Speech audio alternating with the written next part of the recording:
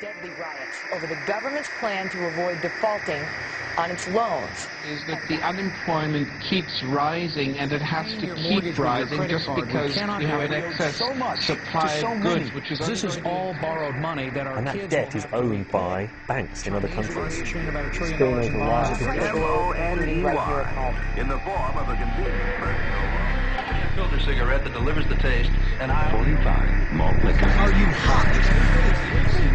Planning to bomb Iran. America's leader terror attacks in Iraq. And there's Armstrong.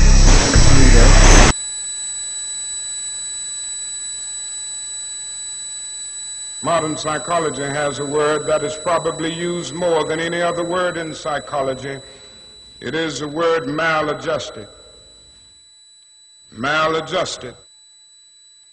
I would like to say to you today that there are some things in our society and some things in our world for which I'm proud to be maladjusted. And I call upon all men of goodwill to be maladjusted to these things until the good society is realized.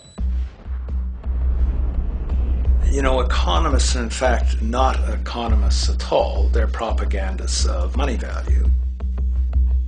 This system is more wasteful than all the other existing systems in the history of the planet. So you're really dealing with not an economic system, but I would go so far as to say an anti-economic system. The problem we have is essentially the financial money sequence system. It's a system disorder, and the system disorder seems to be fatal. There is no profit under the current paradigm in saving lives, putting balance on this planet, having justice and peace or anything else. Disease supports medicine. It supports doctors and hospitals. But if you really were able to eliminate most diseases, you would eliminate professions as well. You have to create problems to create profit. Crime does create business. We have now roughly 2 million people incarcerated in this country. Many of them are in prisons run by private corporations who trade their stock on Wall Street based upon how many people are in jail. But that's a reflection of the culture in which we live, in which we've all, to one degree or another, endorsed. I think the biggest barrier would be the values that people are taught to uphold that system. At the social level of life organization, it isn't a genetic program or a genetic defect. It's a value system disorder. What you have to understand is that the intellectual culture of a society actually reflects the power interests in that society, the dominant perspective. In the past, throughout almost all of human history, the main threat to human survival was nature. Today it is culture. Not only does structural violence kill more people than all the behavioral violence put together, structural violence is also the main cause of behavioral violence. Some colleagues at Harvard studying this suggested that inequality acted as a social pollutant because it affects almost everyone in society. The immune system cannot recognize the invasive cancer, and it takes over the whole body until the body collapses.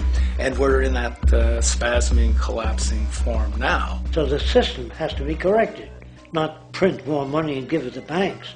That doesn't deal with the problem.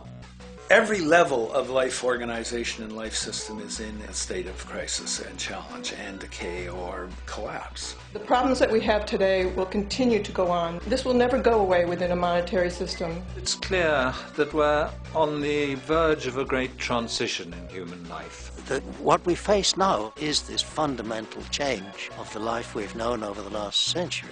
There has to be a link between the economy and the resources of this planet, the resources being, of course, all animal and plant life, the health of the oceans and everything else.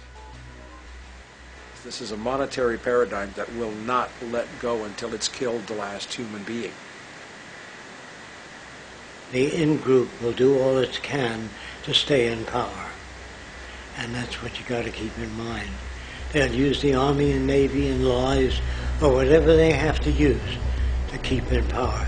They're not about to give it up because they don't know of any other system that will perpetuate their kind.